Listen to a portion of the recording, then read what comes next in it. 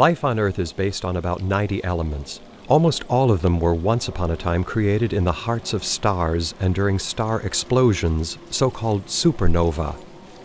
What happens in this process in stars at the microscopic level is impossible for researchers to observe. But with the help of theoretical models and laboratory experiments, the riddles surrounding the origins of the elements can be solved, also here at the GSI in Darmstadt.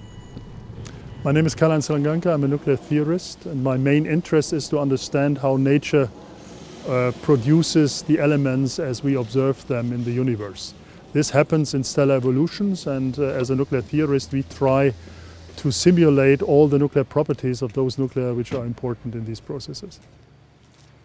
The supernova in itself, one of the most energetic events in the universe, is evolving so much of nuclear physics, so much of exotic nuclear physics, that for theorists this is a tremendous challenge.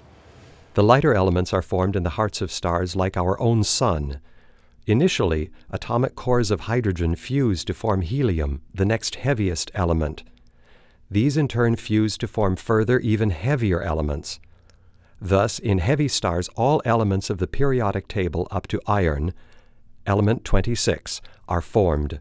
Then the process stops.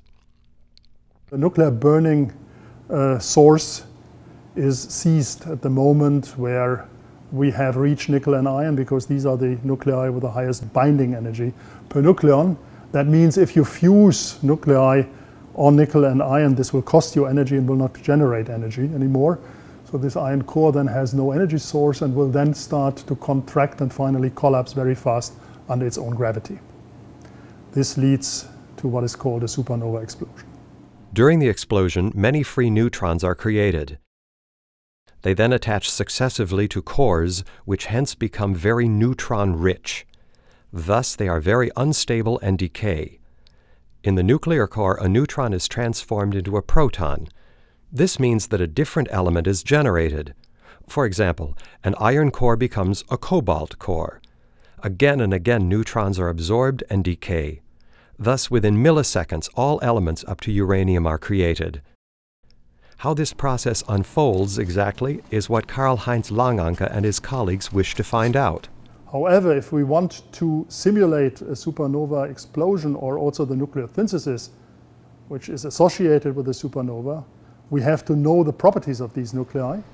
But for this, we must first find them. That's like looking for a needle in a haystack. We use the superfragment separator to filter out the isotope which we are interested in from the soup of exotic nuclei produced at the target station. The superfragment separator is a combination of superconducting dipole and quadrupole magnets, where the dipole magnets are used to diverge the beam and the quadrupoles to focus it again. Here, for example, you see a dipole magnet which has been built by our international partners from the Budka Institute in Russia. It weighs 96 tons. In total, 3 such magnets are needed for the construction of the superfragment separator, which will be built at the new accelerator facility, FAIR. This replaces the fragment separator, with which the GSI researchers have already discovered many nuclides. A fragment separator has the ability to separate and sort the nuclides produced by the accelerator with the help of strong magnets. To filter out the isotope we are interested in, we use this particular setting at the superfragment separator. This is illustrated here with the grid size of the calendar. If now our soup of isotopes runs through the superfragment separator, at the end, with the correct setting, we filter at the end out that isotope which we want to use for the experiments. These specific nuclei can then be guided into the experimental storage ring behind us. And in the storage ring, the nucleus runs by basically the speed of light, several million times per second in the ring. And once it passes a certain position, it gives a signal, and from this signal we can determine the mass of the nucleus, and we can also determine the half-life.